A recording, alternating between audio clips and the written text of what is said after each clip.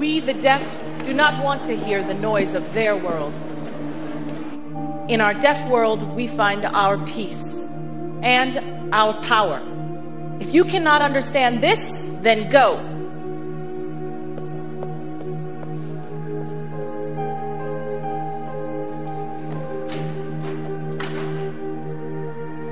Deaf power, deaf power, deaf power. Daddy loves you. Daddy loves you.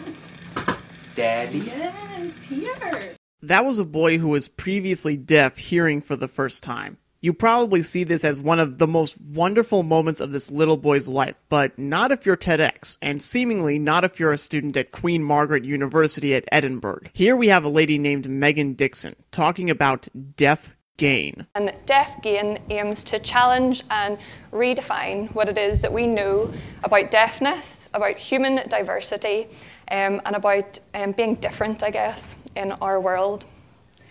This idea of deaf gain was first suggested by a guy named Aaron Williamson. Aaron Williamson is a performance artist who began to lose his hearing at a young age. And Aaron's parents did what any typical person would do whenever the body undergoes rapid change, and they sought medical help. Okay, that sounds reasonable. I think it would be weird if Aaron Williams' parents didn't seek medical help.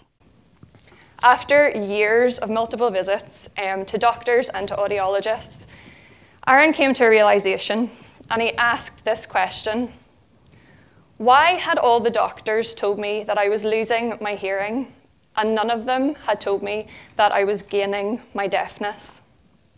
Probably because he was losing his hearing. Maybe they phrased it that way because that's exactly what was happening. He was able to hear before and was losing the ability to do so. How else would you expect a doctor to talk to a patient looking to regain their ability to hear again? I just want you to think about that for a couple of seconds. I have, and it sounds absurd to even ask the question. If Aaron Williamson eventually gave up seeking treatment, fine, but that doesn't retroactively make his doctors stupid for not talking about his condition as a positive thing. Why did you do it? Why did I give a human being the power of hearing? You can ask God the same question. I'll give you the same answer. Deaf British Sign Language users have a common experience of life, and this manifests itself in deaf culture. Deaf culture incorporates art, history, value, beliefs, but it's also an attitude. Deaf people are extremely proud to be deaf and extremely proud of their culture. I bet some deaf people have told you that, Megan Dickson. I suppose it's just coincidence that all those proud deaf people are only deaf because of some medical problem. It must be happenstance that no hearing person becomes deaf voluntarily. It's that, or they're lying to themselves and they're lying to you. They must repeat that lie to themselves every second of every day, but the fact that you believe them tells me you're as gullible as they are self-deluded. However, deafness can also be seen as a severe loss to the majority hearing people surrounding deaf people. You mean the majority of hearing people like you, Megan Dickson? See, you're implicitly saying that this notion is false. Losing your hearing is a gain, supposedly, not a major loss. But if it's not a major loss, why do you retain your ability to hear? Why not undergo surgery to remove the organs in your ears so as to become a part of this proud culture? But I want to challenge this today. You do? Okay, well, and here's my suggestion. How about you announce that you're about to undergo surgery to become deaf voluntarily? That would definitely challenge me. If being deaf is something to be proud of, then imagine how much pride you could have that you didn't wait for some medical problem to give it to you. You went and got it yourself. You could wear that as a mark of pride. You'd be different from all the other deaf people, so why not do it? It's not a severe loss, is it? I want you to take into consideration a deaf child who is born into a deaf family. They are brought up surrounded by sign language, and therefore they naturally acquire this language, and that's how they fully express themselves without any barriers. Just think about that for a moment. Do you think this deaf child experiences any sense of loss within that situation? Yes! That child is going to interact with other people eventually. Even if he can't hear, he can still see the effects of sound on the people who can hear around him. He'll be able to see the happiness and glee people experience when they hear a song they love and how they'll sing along to it, jam to it, dance to it. Meanwhile, he's just there, knowing they're reacting to something, but he can't partake. He can't enjoy it with them because he can't hear. You don't think he won't feel left out? Kids who can hear still feel left out if they can't engage with others socially. How much more so would a child who can't even hear what's going on? Do you think this deaf child experiences any sense of loss within that situation? What if he can experience a sense of loss? Is he just some silly, stupid kid who doesn't know how good he has it, Megan Dickson? Or worse yet, what if two deaf parents have a hearing child? Should they have hoped that they would get a deaf child so he wouldn't experience a sense of loss? This is really funny. I mean, all parents ever pray for when they have a child is that it be healthy. And we can't have a child because God might give us a healthy one?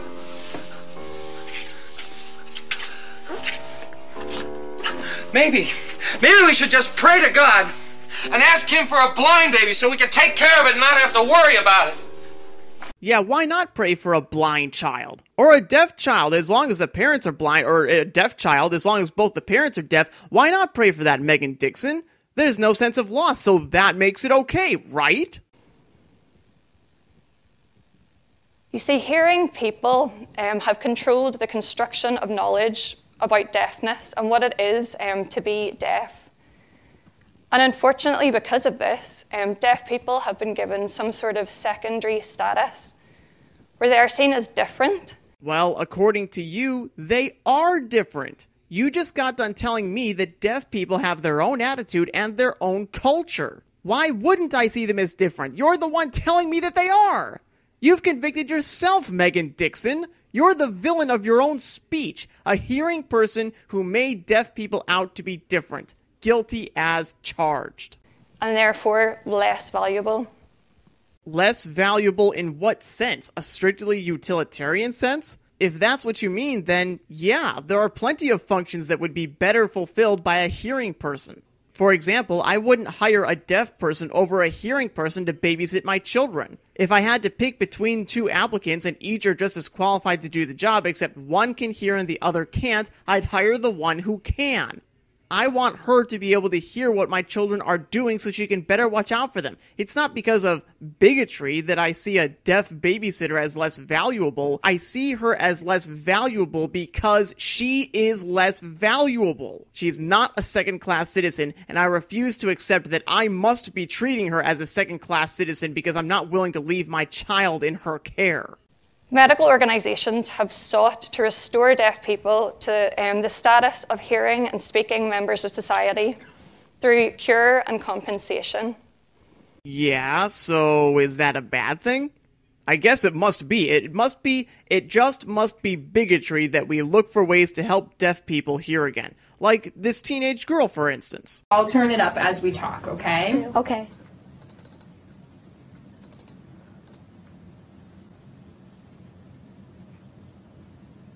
Ready?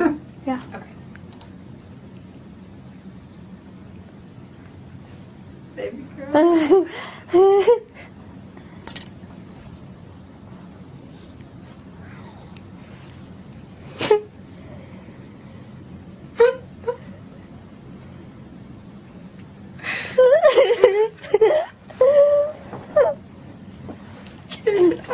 Give me a tissue.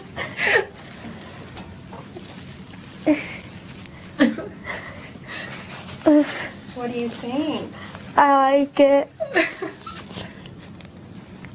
Yeah, how dare her mom treat her child's condition with cure and compensation like that? If she knew better, she would know Amanda wasn't losing her hearing, she was gaining her deafness. Why not let her stay the way she was, Megan Dickson?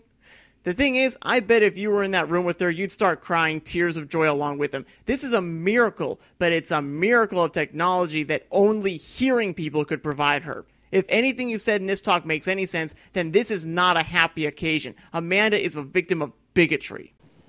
Not only does this does this privilege one way of being over another, but it actively seeks to impose a preference, being hearing, and oppresses another, being deaf.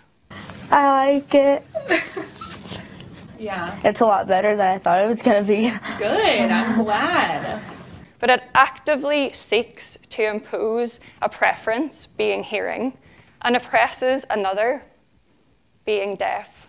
I guess we're going to have to blame the victim now, because Amanda isn't just being oppressed, she's become the oppressor now, oppressing the deaf state of being by valuing her hearing over deafness. How dare she? So I just want to think about you in your lives, I guess, and if you think that at any point you've come across a deaf person and had these kind of, they're known as autist attitudes, so autism, which is the oppression of deaf people. Oh, you mean that same oppression of deaf people that led to the invention of implants so that deaf people can hear again? That's what's so stupid about this whole talk. She's dead serious. She thinks that kind of thing is literal oppression. This is where my research comes into place, my PhD, which I'm studying here at Queen Margaret University.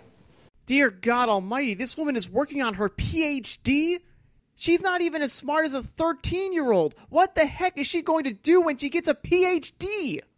And what is Queen Margaret University at Edinburgh doing by rewarding her for spouting this kind of nonsense?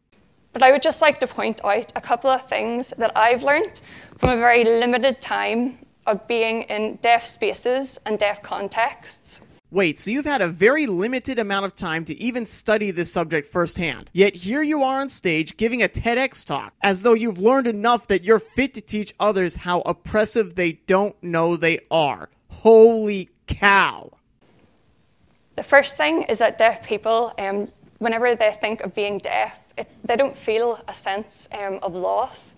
Garbage. Don't tell me that. I've seen too many videos of people gaining the ability to hear. That little boy and then that little girl. Especially that little girl who lost her hearing and then got it back. She's overjoyed. Don't tell me that in their state of hopelessness that they don't feel a sense of loss. That's a lie.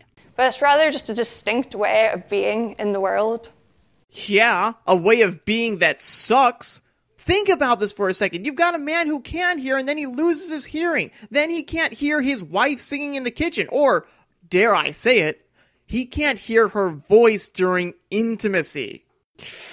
Oh geez, bet you didn't think about that, huh? Yeah, it's kind of awkward, but it goes right to the heart of the matter. That's the price a former hearing person would have to pay, and that's just one tragic loss that comes with that distinct way of being. I can never fully cross the border into that world. I will never know what it is to be a deaf child. Irrelevant. And what's more, I know that you know that's irrelevant, Megan Dickson. Just a few minutes ago, you rhetorically implied that a deaf child born into a deaf family won't experience any sense of loss at not being able to hear. Who are you to say such a thing if you'll never know what it's like to be a deaf child? Let's be honest here. You're on that stage because you don't care if you've never been deaf. You still think you're fit to speak about this authoritatively, but you're pretending to be humble by declaring that you'll never know as if that mattered to you. But you haven't fooled me. Lastly, I just want to tell you a story. This is a story about Martha's Vineyard. This is a true story about an island off the coast of Massachusetts. Early settlers on Martha's Vineyard, a lot of them carried a gene which caused deafness.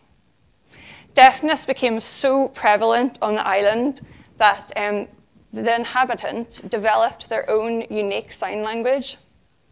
This sign language was not only used by deaf members of the island, but also the hearing. Just think about that for a moment. Everyone was able to communicate with one another without any barriers being put in place. You mean besides the difficulty of the hearing people needing to learn sign language, right? You know who else can communicate without barriers? Hearing people who can speak clearly to each other who don't need to learn a whole new language. I don't know about you, but one sounds a lot more barrier-free than the other. This meant that deaf people were incorporated into every part of the island like community life. They owned farms, they ran businesses, and they sat in local councils and governments. Whoa, well, props to the hearing people then. I don't know if you noticed or not, but you just painted hearing people as the good guys, thanks to their learning sign language. This meant that deaf people were incorporated into every part of the island like community life. It looks like these deaf people were unable to participate in all acts of life without the cooperation of the hearing people first. I don't know about you, but I wouldn't be proud of that if I were deaf. That my ability to go places in life hinges upon other people sacrificing their convenience to learn a language they don't need to learn. So much for the pride of deaf culture. That sounds humiliating. Not only that, but hearing people, I guess, saw the benefits of knowing a sign language as well. So farmers could communicate with each other across fields. Okay, but keep in mind what that entails. That assumes that whomever a farmer is signing to can see him. This method of communication only works if whomever he's working with can see his hand movements. If the other farmer is nearsighted, or worse yet, they're working at night or early morning, sign language isn't going to work across a field. All you've pointed out is that in highly specific situations where weather conditions are right and you're standing far apart but you can still see each other and both farmers have good eyesight and they've taken the time and trouble to learn sign language, then knowing sign language can be a handy skill. But that sounds a lot less handy as it sounds tedious. If you're not deaf, you can simply call to them or move closer to them, and with cell phones and walkie-talkies, it becomes even more inconvenient to learn sign language when you can just talk and listen to each other, which is what hearing people can do and deaf people can't. If both persons are able to hear each other, then learning sign language is unhelpful and unnecessary. Women could gossip and chit-chat through shop windows without having to interrupt their daily life. Okay, I wouldn't call that a good thing, but leaving that aside, how would that not interrupt their daily life? Whatever they were doing in their shop, they would have to put on hold because they would need their hands to sign to the other lady, and the other lady would have to focus her gaze on you to know what you were communicating. That sounds like the very definition of interrupting your daily life. Now, on the other hand, if you can hear and talk, then you can use your hands to continue working while chatting up a friend or a coworker. You don't even have to stop and stare at each other to talk back and forth. Two deaf people, they can't do that. They'd have to at least be staring in each other's directions at the same time, and at least one of them, whomever is signing at the time, she would have to stop whatever she was doing if she hadn't already. If anything, this proves that hearing people have an advantage over deaf people. Hearing people can talk without interrupting their daily life, whereas deaf people can't. I mean, did you even consider this, Megan? It really looks like you didn't. The more you talk, the worse you make deafness out to be. Martha's Vineyard meant that no one was oppressed, no one was discriminated against within that society. Yeah, the woman who just got done telling us how deaf people had an enhanced ability to gossip to each other is going to tell us that in a world like that, there would be no oppression and no one would be pushed to the margins. The sad thing is, I don't think she said that accidentally. I think she really believes that. And I guess my message for you today is that Martha's Vineyard beautifully illustrates the kind of world that I dream of. And earlier it was mentioned that for something to become a reality, we need to dream of it first. So I want to challenge you to dream of that kind of world also. A world where no one is oppressed and no one is pushed to the margins. Thank you. Megan Dickson, if protesting against deaf people getting treated for their deafness is your means of achieving utopia, you're a psychopath. Or a sociopath, whatever the word is. But you know what? You don't scare me as much as Queen Margaret University. They're the ones enabling you and encouraging you to say the things you're saying. It's nothing short of brainwashing. It's no different from some bizarre religious cult that preaches against using modern medicine. And as for Tedx, well, they're only too happy to participate. Good job, Tedx. My gosh, what a shame. What an absolute shame. I just refuse to believe that you were happy, genuinely happy, having lost your eyesight. It's the best thing that ever happened to me. Oh, okay, fine. Well then, why don't we get some earplugs and some nose plugs, and then you can just cut yourself off completely from the world. Yeah. Or maybe we could arrange to have you put into a coma. Well, let's try the earplug thing first.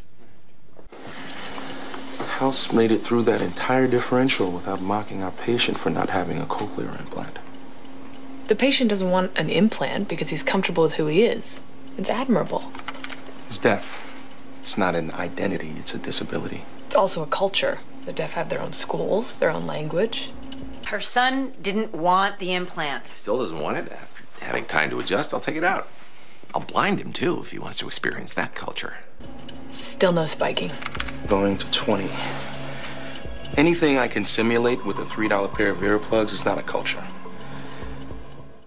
The links to Megan Dickson's full TEDx talk will be in the description below, along with citations for all the excerpts of TV shows if you're wondering where I got them. I just have one last thing to ask before I go. Why does the description for her video say that Megan Dickson is passionate about the taken-for-granted nature of hearing? I thought she spent this whole talk saying hearing wasn't a big deal.